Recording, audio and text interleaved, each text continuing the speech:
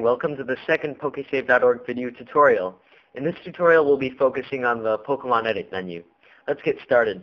Let's first look at a wild Pokemon. Here's a Staraptor. Here's the Pokemon species at the top left corner. Here's the held item, which can be anything you want. The trainer ID and the secret ID basically correspond to whichever trainer caught it. If you press the input own ID button, it'll enter your own ID. So say I change this to something random, pressing input own ID will give that back to my original ID. Here's the level. You can change this and the experience points will change too.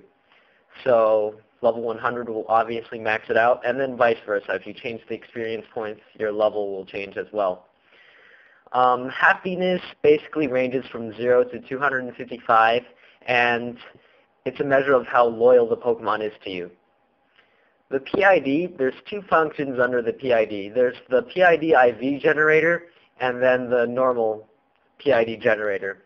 I'll show you how to use this complex generator later, but for now, all you need to know is that a PID controls a Pokemon's nature, class, and gender, and as well as shininess.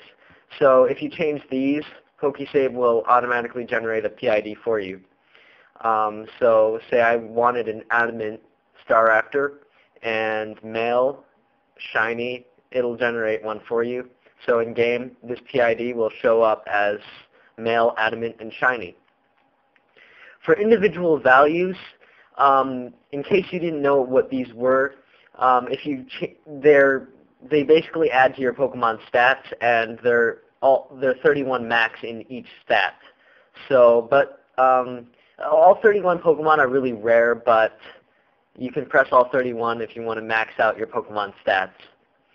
Effort values also add to your Pokemon stats, and they're different because you can actually change them by training your Pokemon, and they'll go up as you train them.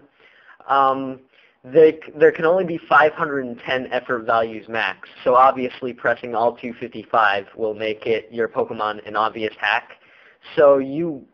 And there can only be 255 max in each stat. So all you can max out is basically two stats. So say I put 252, 252, and then 6. I have to zero out all the other stats because this already adds up to 510. The nickname, basically, you can edit it by clicking this, and if you change it to anything other than its original name, you have to check the nickname box too. I've nicknamed this Staraptor, so the box is checked. The OT is your original trainer. Again, you can edit it using this menu and press input on OT to make it your own name. The ball caught with, you want to change this to a Pokeball, a Great Ball, or a, say a Master Ball or a Dusk Ball. It's just based on how you caught the Pokemon with which ball. For the ability, if your Pokemon has more than one ability, pay attention to its class in the PID generate menu. If it's class 1, it'll be the first ability, and if it's class 2, it'll be the second ability. I linked to a list in the annotations so you can see which Pokemon this matters for. If your Pokemon only has one ability, it can be either class. The marking just corresponds to the different squares and circles in the games that you can mark your Pokemon with. The move set is basically self-explanatory. You can choose from any move, and you can customize its PPs.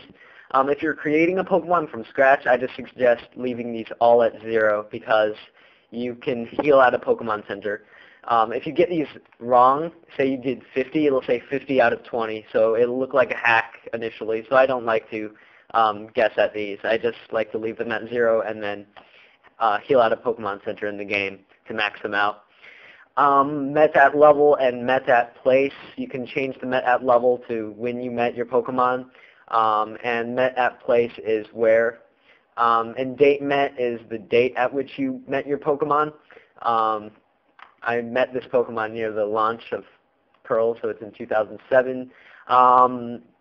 If it's not a hatched Pokemon or a Pokemon that came from an egg, don't change any of this stuff. Leave it at 0, none, and 2000, 00. For the region/version, this is the region where you caught or hatched the game. So this could be Diamond or Pearl or Platinum, but if you PAL parked it, it could also be any of the GBA regions. Gold and Silver aren't used yet, so just leave that at Pearl. The ribbon edit menu just allows you to customize your ribbons, but the classic ribbon will prevent you from trading it on the GTS. So, and some of the other ribbons are exclusive from Nintendo events.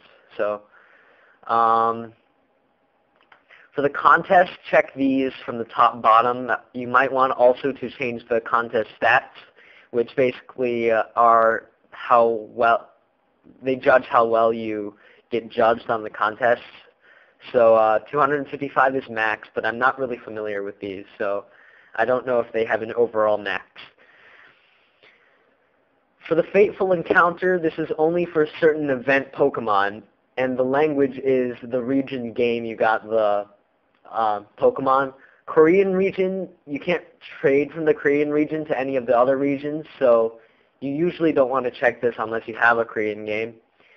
And the only thing that matters in the hidden hex values is the 85H. This depends on which kind of Pokemon you have, so go to the link in the annotation to find a list. So you can make your Pokemon legit depending on which type it is. And this makes the Pokemon an egg. Obviously, you usually don't want that. And these are for the special type forms of Pokemon, And a lot of people go to the stats edit to max out these stats. But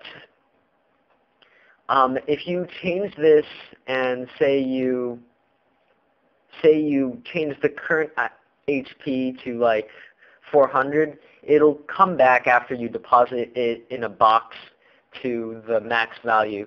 So you don't want to really change these higher than the all max button will give you. These max stats all depend on your IVs, EVs, and the individual Pokemon species. So yeah. And then the status conditions, these are all temporary. Alright. So I've shown you the Pokemon edit menu. Now I'm going to show you the generate PID/IV menu. This is an advanced menu, and it's only used for wild Pokemon. Basically, a Pokemon's PID can only correspond to certain sets of IVs. So this helps you find legit IVs depending on the PID you have. Actually, it lets you find legit PIDs based on the IVs you have. Say I wanted all 31s and I wanted an adamant Staraptor. I would click generate and then try to find an adamant one. If there's no adamant one, I'd go back and change the IV slightly and then generate again. And I do this until I found an adamant Staraptor. This can take a while or it can take a couple tries. It depends on how lucky you are. But once you find the Staraptor you want, or whatever Pokemon you're trying to make, then just click on the nature you want it. Let's pretend this was adamant because I'm too lazy to do any further generating. And then press OK. And then, click on the one you want and then press OK. And then that'll assign the PID you want. And you might want to make sure that all the other stuff is right too, like if you wanted it male or female. So yeah. Alright.